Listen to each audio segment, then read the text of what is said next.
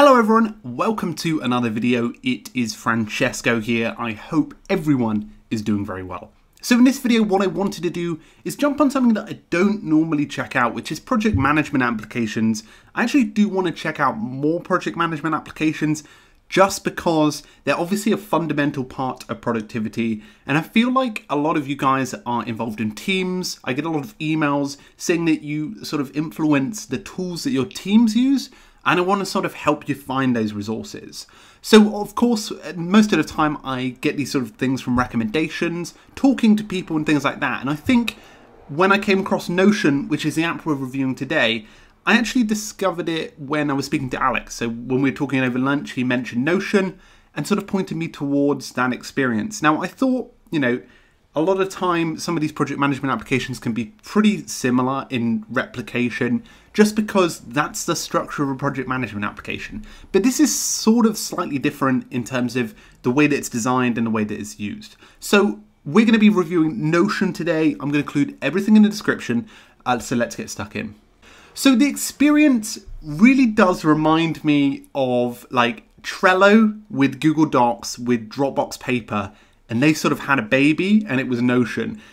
Weirdly, it's sort of it's like a reminder of almost like if your project management was a blog, because of the way that it's structured. So the idea of the experience is to sort of combine like three core experiences. That would be tasks, notes, and also like wikis, which is like referencing, which is quite nice because that's not many resources that bring together wikis.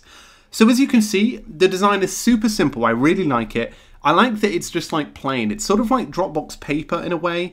The way that they've designed it is dead simple. It's sort of like Dropbox Paper in its like formatting style, but it's like Things 3 in its like task finishing style, if you know what I mean. As you can see, you get a nice header and a sort of really nice typography, beautiful abilities inside of here, everything from Markdown and stuff like that. We'll check out the individual note experience in a minute.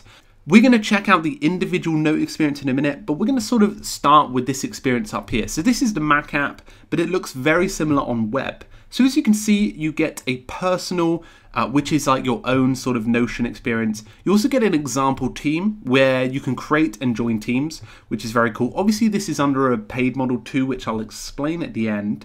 So we're just going to jump over to the example team. Now, this is really meant to be used for teams, and as you can see, when you land on the team page, you land on the team home. Now, this is sort of like an intranet as well. So as you can see on the left-hand side, you've got team pages. You've got a list of all of the team content that's there, and they all have drop-downs. So you can see here, team home has office, health, reading list, marketing assets, mission, values and goals, roadmap, task board, meeting notes, onboard, checklists. So it's quite in detail. So if you wanted to create your own setup, you could create from scratch basically these wikis for your team. So if you're onboarding a new team member, they've basically got everything when they've got started, which is quite nice. So as you can see here, I'm on the team home, and let's say I want to see what the office, health and benefits are. So I click on this one and it takes me to that page. Now, as you can see, these are really simple. It's got a lovely cover photo, which is nice. A nice emoji to land on. I believe you can modify that. Yes, you can. Or you can upload your own emoji, which is quite nice. So you can obviously, as you're a manager or someone like that, you can create these pages from scratch.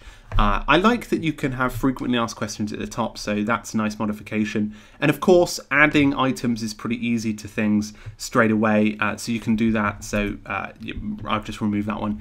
But as you can see, you can write in Markdown, which is nice. So Markdown is a formatting of text, allowing you to sort of add in these sort of figures and also things like PDFs and headers and things like that. So as you can see, there's actually a PDF embedded in here, and you can actually view that one as well and comment on it, delete it, duplicate it. You can actually click in and see that, and it will take you to the web version, which is, I think it's stored on an AWS. So as you can see, it'll bring you to that one there.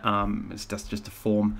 There's also links as well. So once you add a link, you know, you can click in and actually go to that link and also find all of the information there. So it's really nice. Like, I think you'll be able to get a nice template when you get started. You get this example team one, so when you actually create the team, I believe there are templates for you to go off, so you might not have to like follow all this, but you can modify some of the pages.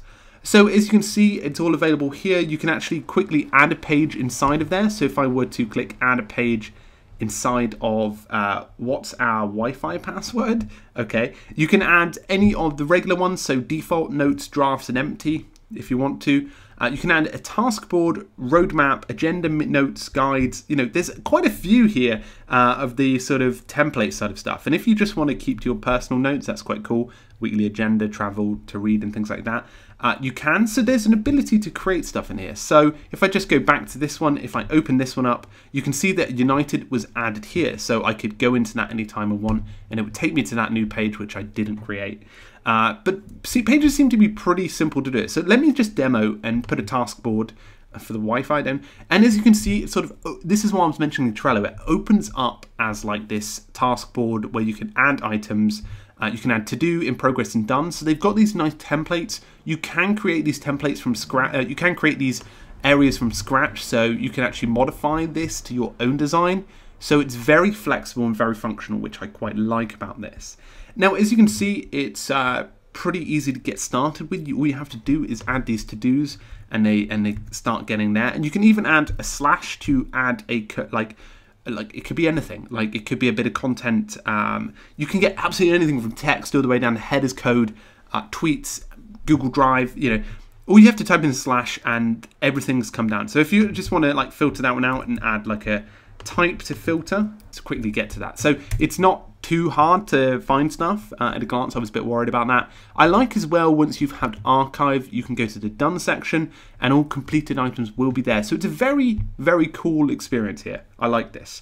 So as you can imagine, that's a sort of design when it comes to the team. You can also apply it to different areas. So they've got their own task board, but if you wanted roadmap, you can see that that's quite cool. You get the ideas, next up, in progress, completed. It's quite nice. And then you've got things like meeting notes. So this is an area where you can tally up which meetings you had. So let's say I'm going to add a meeting. So I'm going to call it meeting with Bob. I always say that in meetings. Bob and me are the two attendees, and we're going to discuss Bob's fun hairstyle. You know, these meetings, they're pretty hard to attend to. And notes, you can add all of those notes to the bottom, which is quite nice. And as soon as you come out of that, meeting with Bob is, you know, on there, including the launch information and stuff like that. So you can quickly see that, which is quite nice. I really seem to like this experience, and they seem to have done a good job with this. You've also got the likes of onboarding checklists. So if you wanted to see, you know, marketing, Donnie Draper, you can see all of the things that he's got to do when he's onboarding. So he hasn't learned how to do GitHub and Sketch and things like that. You can add a team page by the bottom, so you can actually create your own from scratch, which is nice. And I'll just pop back to the personal section in a moment, because you can do this, you can apply this to anything. Like this person has obviously done a travel planning one. Weekly agenda, you can apply that to your to-dos, which I quite like. And then you've also got a reading list. This is nice. Like the reading list was something that like took me back. You've also got in the news as well, so you can add start your own things there. You can add your own notes as well, and roadmap too. Now, you know, this sort of experience is very different from a lot of stuff I talk about. What I like about this is that it blends personal and teamwork as well, because a lot of the time you're like, I won't use this because it's team. Like Asana is like a real good example. Asana's great for like if you've got 3 or 4 people, but if you're using it just by yourself, it's sort of a bit lonely, because they've got all these like add a team member buttons, and you're like, I haven't got any team members. But I know that people use it for an everyday basis. So what I quite like about this is it's got that personal and it's got that professional side of stuff. It's very easy to use and it looks really great. It's very functional in its design. Now, the way that I see people using it would be for their own benefit, but also for the team's benefit. For personal, I would see people using it for planning, for journaling maybe, and even for like the likes of planning for like a trip or something like that. I think that the way that you can use it is very functional, but I think that would be the core usage. For teams, I think it would be beneficial for that team wiki thing. Like there's not really a great way to onboard team members that I know of when you're starting a team, and that could be a really simple way to get started. So when it comes to some of the more functional stuff, what I like about the design is you've got quick find. So if you have something specific that you've written down, so let's say I wrote down analytics, you can see that it's pulled that out and will bring me to the analytics page quite fast. So quick find works in the same way that it works with Things 3 and the same sort of design, and I really like that. I think that's a really nice addition. You can obviously add new pages there. There's a settings page, so you can go to my profile, you can upload a profile photo. There's not really much detail there. And as you can see, you have 0 of 300 of your personal content limit. So as you can see, I'm on the free plan at the moment. That's £0, that's free. I've got unlimited collaborators, so I can add other people, unlimited amount of them. I can only have 300 content blocks, which is very similar to Milano. Like if I was to start typing stuff and adding things, I think the content block would stop.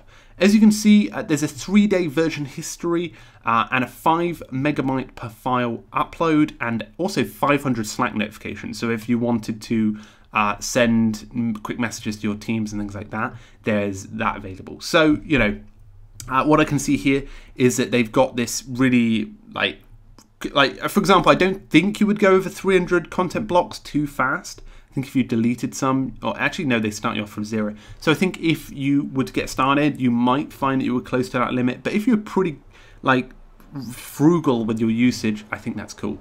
The next thing is pros. You've got $8 per month. That covers everything. So you get unlimited content blocks, collaborators, infinite version history, no file limit, or you can add Slack. There's some benefits in there. There's some benefits for when you're adding lots of team members and things like that. Now, I wouldn't recommend this for a team that want to be able to communicate inside a tool, but have something and everything in one place, like a way to find your meeting notes, a way to find your agenda, a way to find your to-dos, a way to onboard team members. This could be quite cool. You can actually earn more meeting ones. So for example, if I were to share this one on Twitter, which I'll probably include in the description below, so I can get my content blocks up.